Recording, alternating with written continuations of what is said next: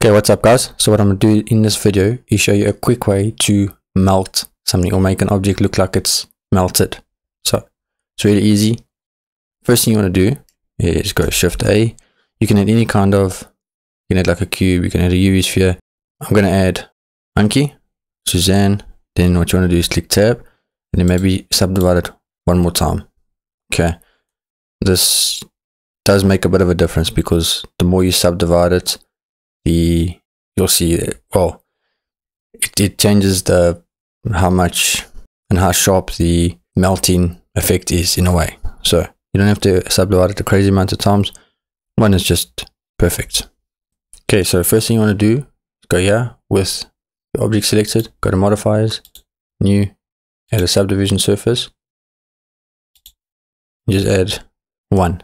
Okay, just to kind of smooth it out a little bit. Now what you want to do is click Tab and then go here and then select like one of them, so something like there in the middle. Click here on proportional editing to enable it, go here and hit random and then hit G, bring it down. You can see something like that. Now if you want to make the ears melt, you can even make this melt. Click here, G, bring it down, select one here, G, bring it down.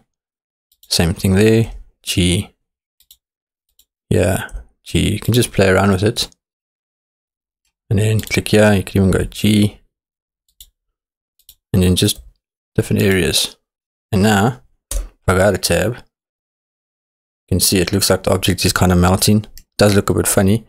You can right click, shade smooth, just to make it look a little bit better. And then you can go back into tab and then you want to click here, hit G, bring it down, and if you want to make it smaller, just roll your scroll wheel. If you want to make it bigger, bring it up. Okay, but let's say you want to make it like move, like animate. All you do is, what I'm going to do is just delete this one. I'll add another one quickly. Tab, subdivide once, add tab, add a subdivision surface modifier, it's up to 1.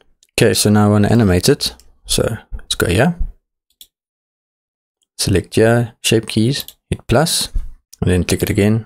Okay, so with this selected, hit tab.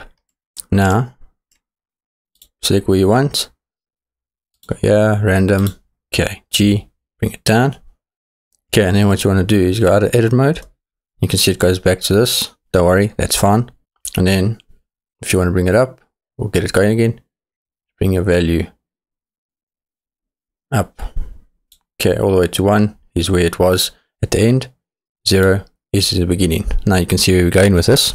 Okay, first thing, and then what you want to do is go to edit, preferences, go to animation, and then make this, instead of linear, make this Bezier, save preferences, and then when you hover over, make sure your value is 0, right click, hit insert keyframe, and then let's go here, go to your timeline, bring this up, bring this something like this, make it like 50, make it like 60. Now bring this value all the way here and then click this over here, boom. Now you can bring this back and then hit tab and there we go. It's easy as that. So hopefully this video helped you. Make sure you subscribe. I'll link this, or I'll upload this to the Patreon. If you remember, you can download it. But otherwise, thanks for the support on the channel, and I'll see you in the next video.